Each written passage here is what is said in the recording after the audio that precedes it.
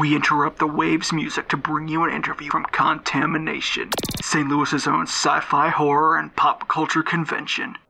Hey, this is RK9 from 89.5 The Wave. I am here at Contamination with Dirk Benedict. Hi, thank you so much for spending some time here with me interviewing. Thank you. So, I'm a little young to remember the original, but I heard that you made a cameo in the newest version of the A-Team. How was that for you, since you had originally done a major role? My life is nothing but cameos now. I don't do original cast appearances. It was disturbing to do a cameo in the A-Team. Could you elaborate on that? Why was it so disturbing? Because they weren't making the A-Team, they were making a different movie. B, Liam Neeson didn't really know who I was or care, which is all right. C, they never let me know what I was doing, so I didn't read. They wouldn't let you read a script or anything. So D, it was kind of rude and insulting. So the next question is, why did you do it? That's a very good question. Why did you do the cameo if it was so interesting? I did it for the money.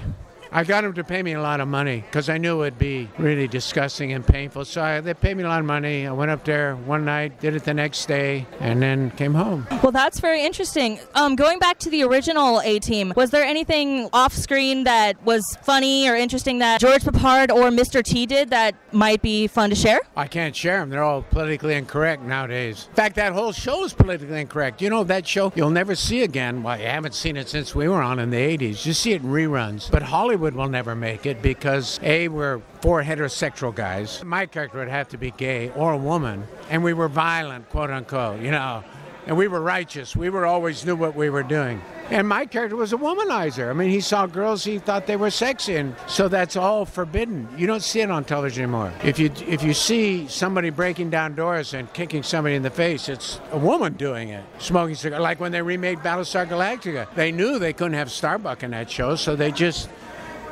turned me into a woman.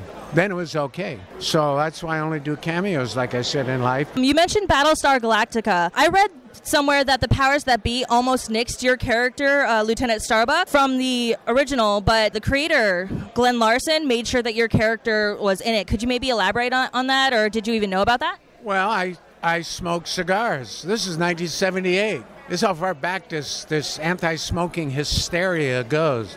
Back then, the network refused to hire me because I wasn't sexy enough. And then the head of Universal, Frank Price, said no. So they filmed for a week without me. The part was written for me by Glenn, but for a week they filmed, and then finally Universal had a meeting with NBC, says, if you don't hire this actor, we're not going to do the damn show. So that's what it took to get me into the show. And then I took the character and I made him a cigar smoker. And I made him more chauvinistic than he was. I made him a real ladies' man. He liked the ladies. He liked to gamble. And Glenn loved that. So Glenn wrote for it. The network hated it. So then they said, one more cigar and he's fired. There's a whole episode, which took about 3 weeks to film, in which I don't smoke. I said, okay. And then we went on the air, and every girl in America sent me a cigar. It was very funny. So then I told Glenn, I said, well, the public has spoken.